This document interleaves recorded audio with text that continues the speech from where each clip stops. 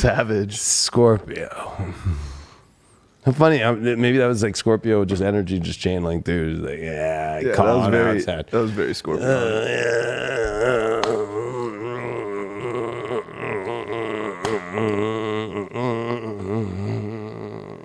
Yeah, we're gonna give the Nightmare Before Christmas for fucking Scorpios.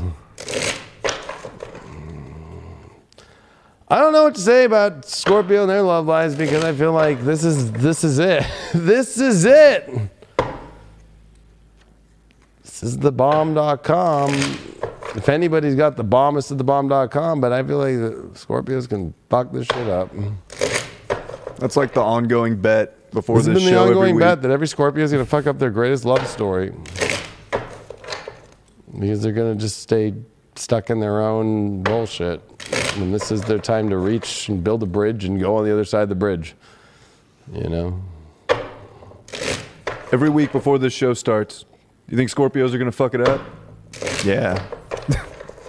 Yeah, I mean, if there was any week for them to really get over this because it's their emotional shit squaring the nodes with the relationship in first house, like, I feel like this is where they could finally take the challenge on emotionally and actually plant and build, or they can disconnect emotionally and this is it. This is the bridge. And keep saying that everybody's a liar and everybody's not good and blah blah blah and live in their darkness and live by themselves and, you know, live in their pain.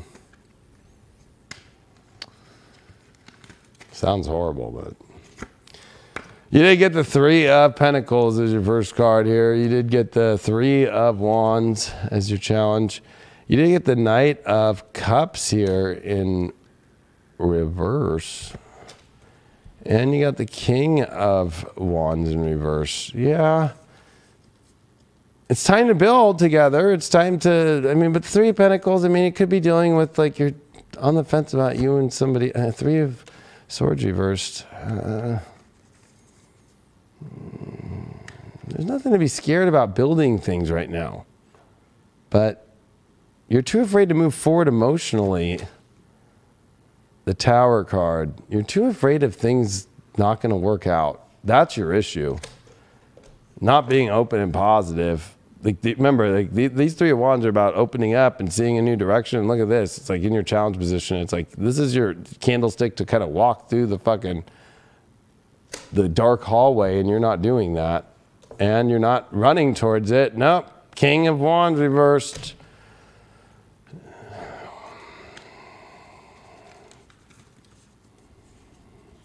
What's up with this Tower card here?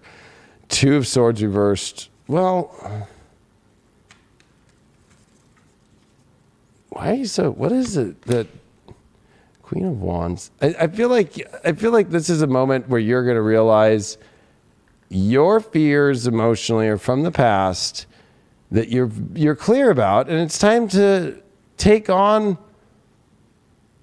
making a call and owning the happiness. I feel like this is like the end to not moving forward emotionally that you wanted to go, and always coming up with some fucking crazy fucking, this is going to be bad.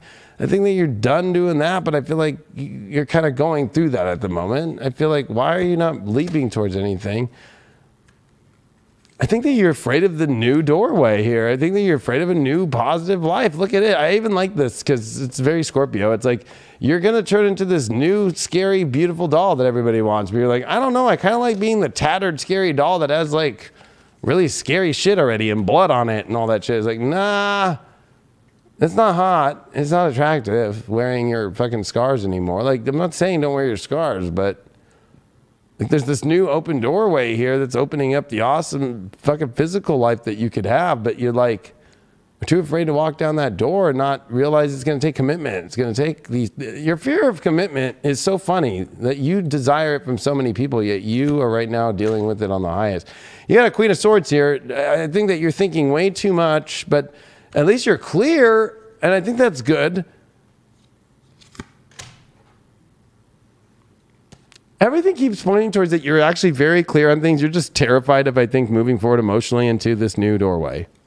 So that's positive, at least. I just think it's like, I mean, that's, put it this way, that's natural, but at the same time, with the greatest love transit of any zodiac sign of all time, I don't really understand, put it that way, that you're holding back. And I think that you're too worried about, well, the other person, no, it's you. It's you. It's you willing to be like, I want it, let's go. I'm ready to build this, instead of waiting on somebody else to kind of give you the answers. Depending, even, and you can't follow the traditional man-woman thing and all that shit. Like the clarity's been there, the doors have been given to you, like all that shit. So we need to see, what does Camelot say here? What does good old Camelot say? Well, you did get the white spring, not the dark spring. This is the energy card. I mean, it's like the spring, the protection, but I also like it because it does say that it does have this gratitude. There's this beautiful, I'm looking at it as like, I don't know why, water, like spring water, like it's a refreshing place to go. And it's almost like, I don't know, it's like you just like, you're like scared of it. You're looking for the swamp. I don't know why I'm getting that. I'll put one more Avalon card because I'm like, what, why? Merlin, yep, you are too afraid of the magic. But that's what it's more though saying though that magic is there. So don't be afraid to go. I don't know why. I don't understand, but it's your beliefs and your beliefs of the past that are holding you back, and to let go and to believe into the future of this magic instead of getting caught up into, that's your love house anyway, and you got Jupiter, Venus, and Neptune, the rulers of your 5th house altogether, which will never happen again in your life. So look at that. You got to cleanse the past. Shit. You're too connected to old past pain, old past situations. What's your shadow here? Just being a stupid, retarded fucking Scorpio right now? Oh, I can't have the highest good, the noble, the higher honors, or a better, higher life. I'm just going to keep choosing fucktards and people that, or just myself, or not. I can't go up to, I can only be in District 7. I can't go to the fucking, you know, I can't go to the fucking capital. Like, you know what I mean? Like, I got to stay in District 7. I got to stay in rags. I can't go to riches.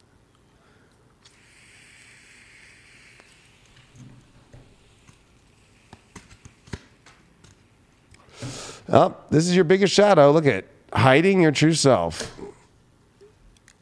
It's like creating the false self. That's the opposite, right? Like, no, I'm not noble. I'm not that good enough. I can't have that. That's too good for me, or that's too this. Look at this. Your ultimate relaxation is when you have the place where you can relax and feel comfortable in everything, instead of this kind of like, no, I can't. I gotta, like, relax into what's true. Pretty simple. Like, don't look at that relaxation card as like, well, I'm just supposed to relax. I don't need to do anything. No, you'll lose it all and it won't be relaxing. Relaxation means that, look, he got everything done right. And it's nighttime. And he's chilling because it all got done. Instead of, I'm just going to relax and not do anything. Look at that. King of Presents, King of Pentacles. Like fucking having the life that you want. Instead of fucking avoiding that. Singles, 8 of Swords reversed. You're getting it. Don't be around toxic people anymore. You're done with that. You got a 10 of Cups reversed. Don't be afraid of family life and the ultimate dream life. And Page of Wands reversed. You got to be a little flirty. I got a feeling, although some singles might be trying to move into somebody that is toxic, that doesn't really want the fucking future life that you want, and isn't showing that, and you're going towards that place. So be very careful. If you're in a relationship, Queen of Pentacles reversed. The Fool card. 6 of Pentacles reversed. I don't know. I almost feel like this is kind of a weird moment if you're in a relationship, although I'm picking this as like kind of newer relationships. I'm feeling like old relationship Scorpios like are kind of like not showing up. I don't know why. Because I'm feeling like there's a kind of foolishness of thinking that the relationship's going to offer some service and that they're going to, they say they have a lot when they really don't monetarily and to offer. And I did get a Page of Pentacles reverse here. It's like false. I almost feel like, I can't be, I feel like Scorpios are all kind of in this weird place where it's like, I'm going to put this as a combination that it's like, be careful of like, yes, you got to be careful of like some really dumb fucking places, but then there's these really amazing places that you're not going towards or giving it your all. Your sex life, 8 of Cups. That's weird. That's moving away. I don't know why, and this might be crazy, maybe for just one person to save their fucking journey here.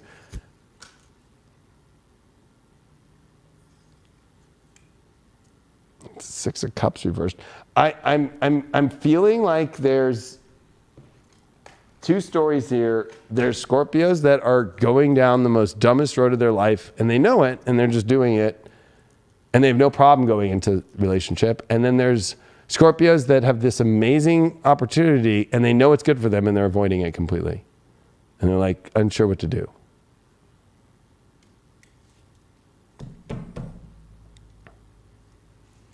That's the best way that I could give this and the specifics, which I just did in the reading, but that's where it's at.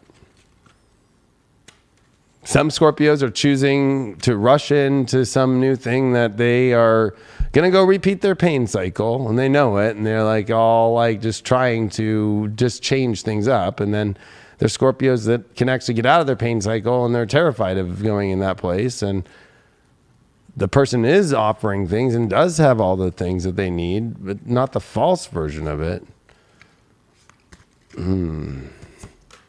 Take control, manifesting or meaningful coincidences, dark night of the soul. Yeah, this is an epiphany of a dark night of the soul moment here, and the meaningful coincidences that are showing up that you need to take control of a situation that's good and take control of getting rid of the situation that's bad. Because you're having a dark night of the soul epiphany no matter what. Like, wow, where are they supposed to go? The inner strength of where they really want to go. I feel like you're going to the weaker place. You need to go to the stronger place. You got part of fortune, you got Gemini, and you got it in the 10th house. So, I mean, this is glory time. This is time for you to find the glory and embody the glory of your life in the environment that really you want to be, in the place where you could really, it's like a twin energy too. Where's your twin energy that really feels like they're on the same energy, they're on the same purpose? I think if you're trying to connect with somebody on the opposite purpose, it's not going to be fortunate. Let's see, what's the villain that you're being besides being the dumbass right now that's missing out on the greatest journey of your life, and the dumbass that's going for the worst journey of your life to repeat your pain cycle? Besides that, Scorpio.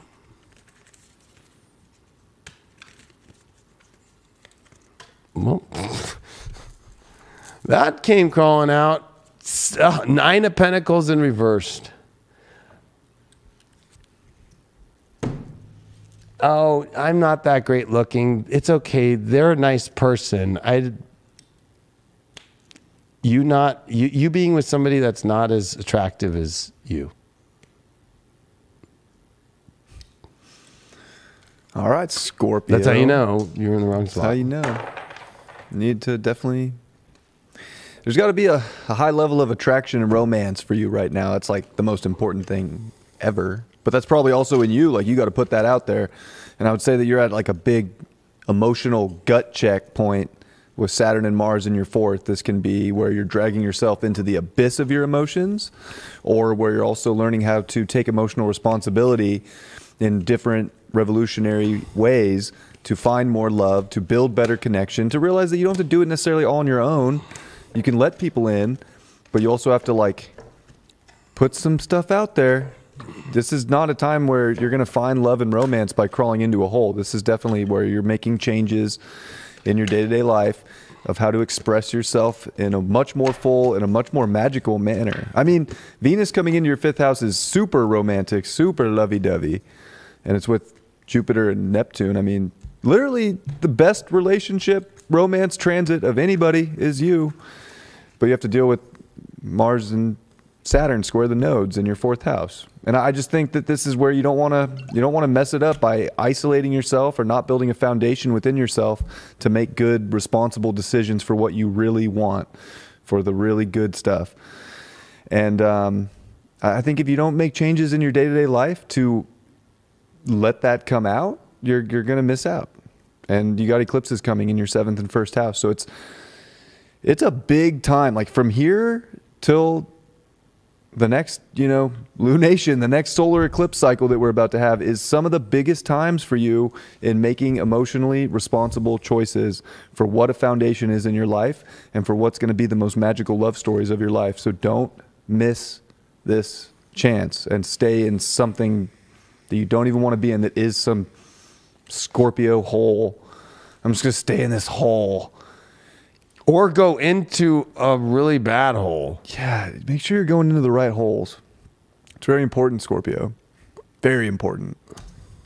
Important. Yeah, because I almost feel like Scorpios can kind of pick second best too, that are kind of at the point where they're finally here, and it's like, well, I'll just take this was the offer.